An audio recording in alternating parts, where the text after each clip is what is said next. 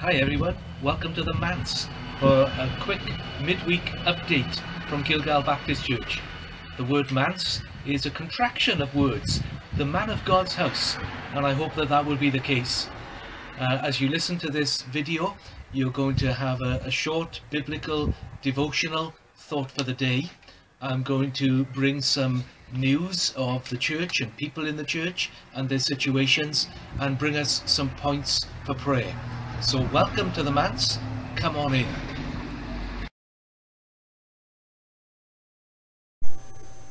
So Noah was in the ark with his family and the animals for over a year, while the Apostle Paul was imprisoned under house arrest in Rome for 2 years, and yet their faith held strong through all of their trials and troubles. And if we look at the Bible, and we look at people who believe in Jesus and believe in the living God, we find many more people who were under restrictions or found themselves in difficult circumstances, very much like our own today. In the Old Testament, we could think of people like Joseph in prison in Egypt, or Jeremiah being stuck down the well. In the New Testament, Peter and Paul were constantly in and out of prison because of their faith in Jesus Christ, and their faith held firm. God was with them through their circumstances and used them in those situations. Today I want us to think about the Apostle John on the island of Patmos. The year is around 90 to 95 AD, and the Emperor Caesar Domitian is in control of the Romans, and he hates the Jews and he hates the Christians and has many of them exiled or killed. And John is the last of the original 12 apostles. All the other apostles who had stayed faithful to Jesus had died proclaiming the death and resurrection of Jesus Christ. They died for the gospel of Christ. And John is now interned on the island of Patmos, a tiny little Greek island just off the west coast of what we would call Turkey. He's alone, he's afraid, but God is with him. If you know the story from Revelation chapter 1 verses 9 to 20, it's Sunday, the Lord's Day, and John perhaps is seeking to worship God even in his suffering. And as he does so, he has a vision of Jesus. Now, John had known Jesus in his humanity, known Jesus in his human form before his ascension to heaven. But on this occasion, he doesn't see Jesus as an ordinary human being. He sees Jesus as an extraordinary human being. He sees Jesus in his heavenly form, Jesus in his glory, Jesus full of majesty and power and authority.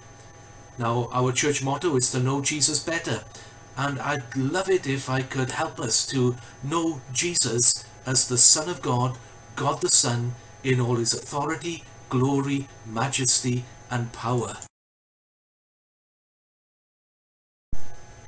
So Jesus describes himself to John as the one who is the first and the last, the Alpha and the Omega, the beginning and the end, the one who was there before everything was made, and the one who will be still in existence when this universe comes to its conclusion.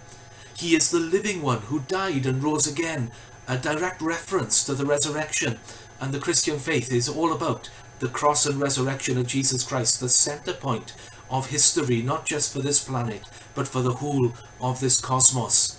And Jesus describes himself as the one who has the keys over death and hell. He's the one who's in command. He's the one who has authority and power. And then he brings John a word of direction, a word of command. Jesus tells John to write what was, what is, and what is yet to come. To write about things from the past, things that are affecting his present, and what the Holy Spirit will reveal to him about his future. And John indeed does this. He writes about the past.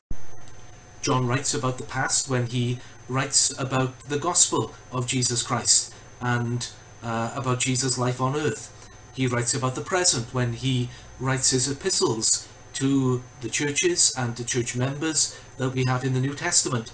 And he writes about the future when he writes that amazing book that we call Revelation. And these books were inspired by God and are still blessing many Christians like you and me when we read them today, nearly 2,000 years later. Is this God's word for us today? Write. Write for me. I wonder if there's someone that you can write to. Maybe send them a card or a letter, an email or a text. Someone that you can stay in contact with through WhatsApp or one of the other media links that we have at our disposal, because there are so many people who need to know of God's love. And as John, in his circumstances, out of his suffering and trials, reaches out to others with the love of Jesus by writing, so also God can use us in that way. So is this God's word for you and I this week? Write for me. Write for Jesus. Let's give him glory and honor.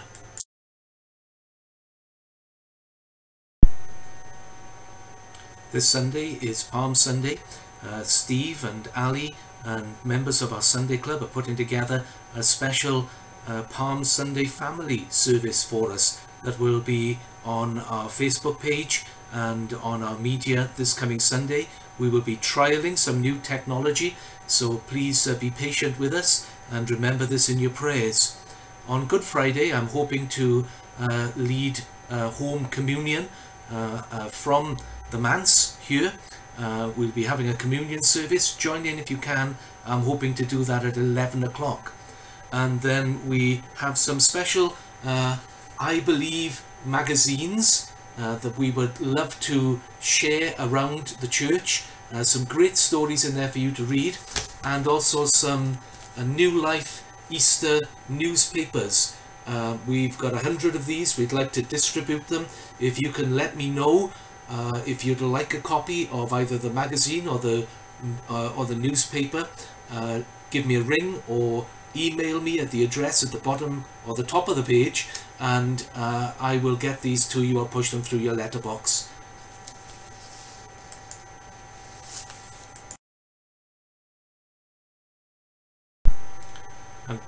And finally, some points for prayer for this week. We know of at least one family from our church who are grieving the loss of a loved one at this present time. It's not directly related to the coronavirus, but if you could remember them in prayers. I don't want to mention them on Facebook by name, but the details will be in the church newsletter, which we're still sending out by email. Please let us know if you don't already get a weekly copy.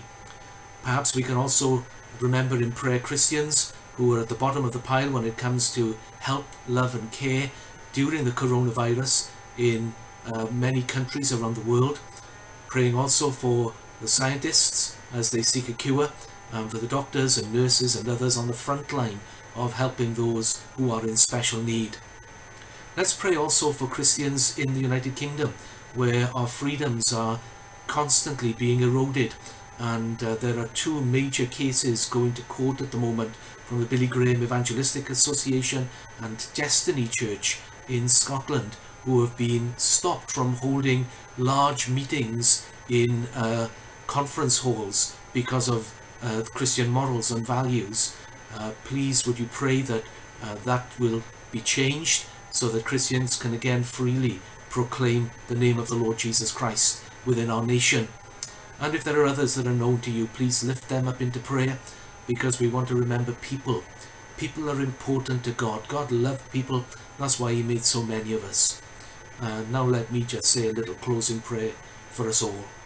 Now may the grace of the Lord Jesus Christ, the love of God the Father, and the fellowship of the Holy Spirit be with us all evermore. Amen.